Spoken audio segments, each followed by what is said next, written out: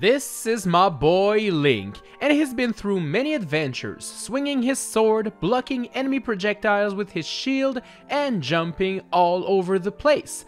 But what if jumping was out of the question? Today, we'll see how far we can get in each Zelda game if we're not allowed to jump. Anything that can be considered jumping is illegal. Side hopping, backflipping, using an item that make you jump, you name it. Alright, subscribe to the channel and let's just let's just walk into it.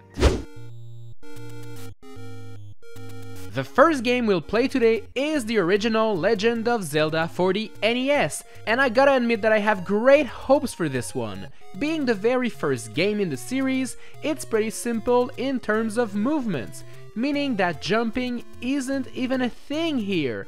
Everything is pretty much in 2 dimensions, as the only things that make you move up or down are the ladders and the staircases. Even the side-scrolling sections from this game all feature ladders, so you actually never have to jump. So yes, this means that it is possible to beat all of the dungeons, find all of the secrets, and even defeat Ganon and beat the game. Well, that's actually pretty cool. What a great start. Now the sequel, Zelda 2, is actually completely different. This one is a side-scroller, and the last time I attempted this challenge with another side-scroller game, let's just say the results were not quite there. Anyways, leaving the shrine was simple, and I even managed to defeat a couple enemies on my way to the village. The real issue happened once I got attacked in the desert. I ended up being stuck in between 2 rocks, and there was no way for me to escape. That was a random encounter on the map though, so let's pretend this didn't happen and let's make our way to one of the 2 caves that we have to go through, and well, yeah, this isn't gonna end well, is it? Doesn't matter which way you go, jumping is mandatory no matter what. Well, that's an L. Okay, back to top-down Zelda with A Link to the Past, so everything will be good this time around, right? Well, the first thing we have to do is to jump off our bed. Yeah, that was quick. And the thing is, this is not a cutscene playing, I actually have to push the D-pad to make Link jump out of his bed. If I don't, the game will never begin and Link will just remain there forever. Well, this is pretty dumb, as I'm sure we could have gotten pretty far in the game if we didn't have to jump out of the bed. Oh well. Guess what? Link's Awakening starts off with Link sleeping inside of a bed, and yet again we have to push the D-pad in order for him to jump off the bed. Oh my gosh, this is ridiculous! But then again, it's not like this game would have been possible anyways, because the first dungeon's item is the Rock Feather, which is an item that allows you to jump. And to proceed in the temple, well, you have to jump across a couple gaps in the floor. So yeah, kinda sucks. Oh wow, Ocarina of Time starts off with Link sleeping once again. The thing is, this time around, Link leaves his bed during a cutscene, meaning I'm not the one pushing any buttons, I'm not the one making him jump, so we can finally proceed through the game. Getting enough rupees to get the sword and shield is pretty simple, allowing us to enter the Great Deku Tree, the first dungeon in the game.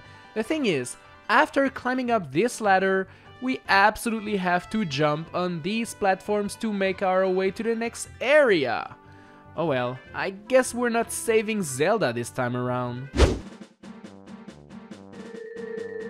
Now the sequel, Majora's Mask, starts off with Link riding peacefully on Epona until he gets attacked and then Epona gets stolen. Dang, now we have to chase those thieves and find her back. And how do we do that exactly? Well, we go through this room and we have to jump. Oh wow, this is a bit ridiculous, isn't it? At least those illegal jumps, well, they look kinda cool in the game. I mean, he's doing side flips, front flips. Yay! Still, that's a failure. Welcome to Oracle of Seasons, and this 2D game starts off fine. There's no need to jump anywhere at first, as there are staircases pretty much all over the place. I managed to get the sword from a cave and to make my way to the first dungeon. But here's the thing, there is a gimmick in this dungeon, and this is what it is. There's a couple doors that we cannot enter without first jumping inside of a minecart. Yep, you heard me right. We have to jump inside of a minecart. Man, I had hopes for this one. Let's see if Oracle of Ages will perform better, shall we? The intro sequence is a bit longer than Oracle of Seasons, but it doesn't force us to jump at any point whatsoever. I even managed to get to the first temple, and thankfully there are no minecarts this time around. I sadly cannot say the thing about the second dungeon, which features some minecarts that will force us to jump, but this temple is also home of the Rock's Feather. You know, that power-up that allows us to jump? And let me tell you, there's a lot of jumping going on in this temple. So yeah, this is as far as we can go.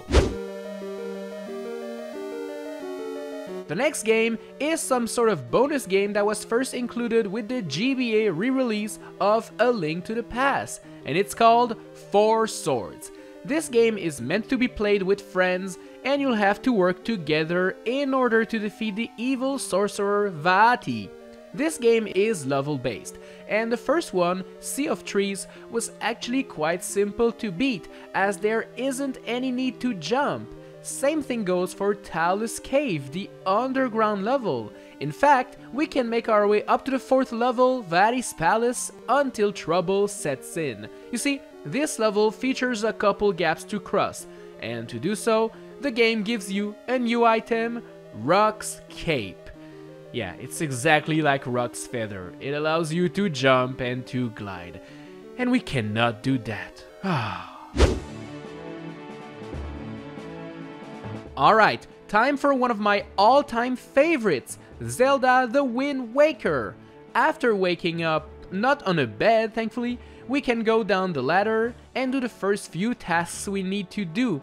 First, I got the hero's clothes, then the telescope, only to see the big bird drop Tetra in the forest. Then, it was time to learn the way of the sword, and the first few trials are actually good. Horizontal slice, vertical slice, thrusting, it's all good. Up until we have to learn this parry attack where Link rolls around and jumps. Oh no. And if you're not convinced this is a jump, well, let me show you what we learned afterwards. The jump attack. Yep, there's no debate here. The challenge is lost. But come to think of it, if we never get to the forest, well, our sister Ariel will never get captured and we'll never have to save her. So I guess this is kind of a win? Welcome to Four Swords Adventures, the follow-up to the GBA game, and this one is actually kinda cool, allowing you to play on the TV and then moving you to a Game Boy screen if you enter a house or a cave. It's a really interesting concept, and I expected this one to allow me to go quite far. But here's the thing, in the first level, Lake Hylia, there's a section where you must go under this wooden bridge over there, and in order to do so, you'll have to jump in the water. Yep, there's just no avoiding this. Well, that was quick, couldn't even get past the first day. So here's the thing, Minish Cap starts off with Link sleeping on his bed, and, you guessed it, jumping out of it. But the thing is, in this game, this is all part of a cutscene, so it doesn't actually count for the challenge, cause I didn't press a single button. Whew. After the evil dude turns Zelda into a stone statue, we will have to get to the Minish village, and in order to do so, we'll have to shrink to their size. And how do you do that? Well, by jumping on these portals. That's right, jumping. Yep, we'll never get to meet the Minish. I'm a bit sad. Twilight Princess starts off by making us get Epona to scare some goats into their little house. After that, we have to jump above these gates and go back to Link's house.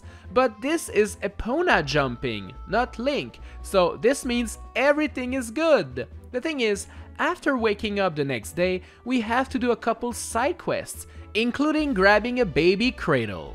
And to do so, we have to, you guess it, jump on these platforms.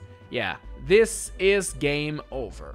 And you know what? If I cannot win, well, you don't get your baby cradle back, lady. See ya! Phantom Hourglass on the DS is an interesting beast. This game is mostly controlled using the touch screen, and at first I was afraid the sword fighting tutorial would force me to jump, but it didn't. This allowed me to go through all of the intro sequence, and I even made my way to the very first temple, the Fire Temple. But the thing is, there's a lot of fire all over the place here, and the only way you can go at first is over there to the right.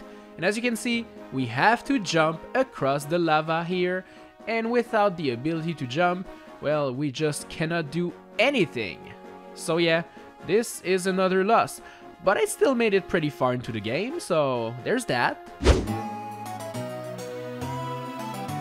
I wish I was about to say the same thing about the sequel, Spirit Tracks, but this one forced my hand real quick. At the beginning of the game, you have to go see Princess Zelda, and then she hands you a letter telling you to meet her using a hidden passage. And if you want to get there, well, you have to enter this door. And how do you get there? Well, by jumping down. Yep, I can't even finish the intro sequence for this game. What a disappointment.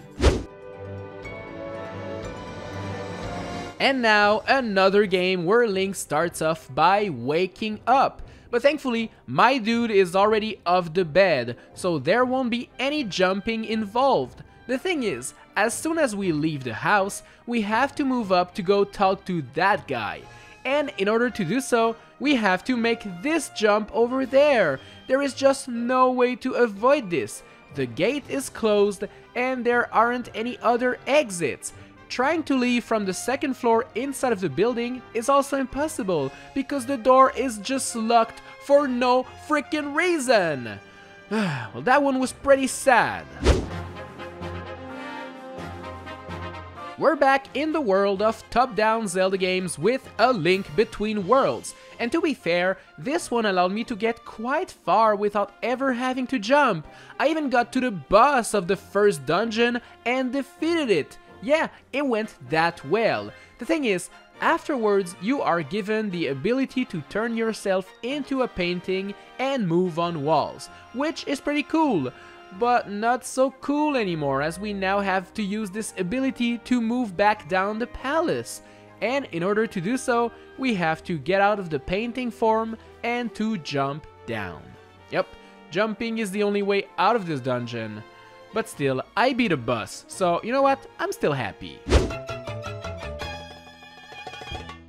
Triforce Heroes is a painful Zelda game to experience. If you're playing it with friends, it's kinda cool, but if you're playing it by yourself, then you'll control all 3 Links, and this is just not really that fun. It's not like any of this actually matters, because in the very first level, you have to hit those switches to open up the door, and then you have to go on the Triforce. But in order to do so, well, 2 out of the 3 Links are going to have to jump down. Yeah, that's all there is to it. Anyways, it's not like I really wanted to play this game for long though. Welcome to the reinvention of Zelda, the first open world game in the series, Breath of the Wild. And wow! Is this game one of the best games of all time? The brand new mechanics this game introduces is climbing. You can pretty much climb all over the world, and that also means climbing down mountains and buildings. In a sense, all of this allows you to avoid jumping for most of the game. The shrines and dungeons sadly do not allow you to climb, making them a bit more difficult, but the thing is, most of them can actually be completed anyways. In fact, you can actually beat the entire game. I won't show you here myself, but check out this video from Nicobbq Gaming. It's really good and will keep you entertained for the entire hour it lasts. Now, Tears of the Kingdom, the latest one in the series, plays a bit different from Breath of the Wild. There is an intro sequence where we explore what's beneath Hyrule's castle with Zelda, and this section can be done without jumping. But after Ganondorf awakes and Zelda and Link get split up, we'll wake up on an island in the sky. I managed to go down this island through the cave by climbing down, which was a bit tricky but worked out great. But sadly, this final part actually forces us to jump down to the big tutorial island. This is the only way to start the game, meaning that yes, we have to jump to go down there. This is a bit sad. Anyways, that was a pretty fun experiment and I really enjoyed it, and I hope you did too. If you did, like, subscribe, share, do all that fun stuff, and I'll see you in the next video. Bye!